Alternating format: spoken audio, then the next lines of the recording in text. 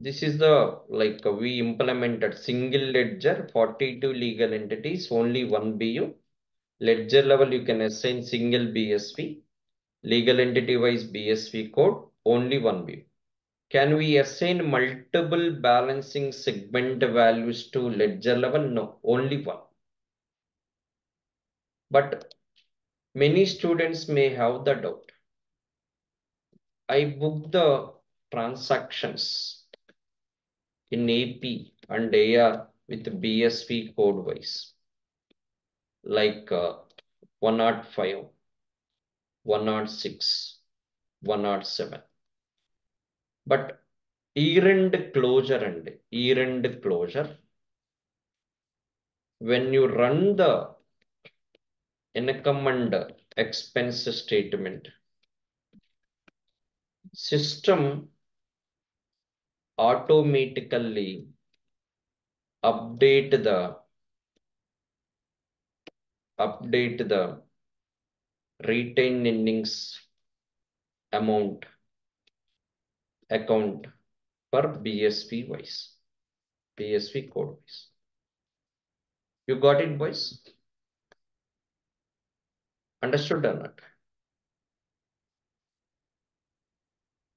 Team, are able to understand?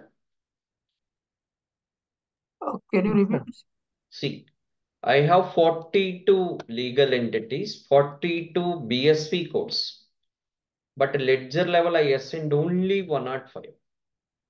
When I run the system home page, if I go to general accounting, if I go to period close,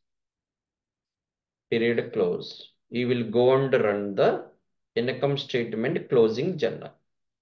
So system will consider the logic.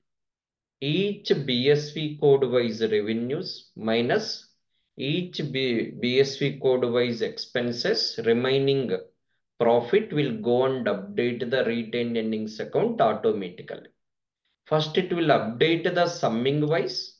If you run the report BSV code wise, 105, what is the revenue? What 106, what is the revenue? 107, what is the revenue?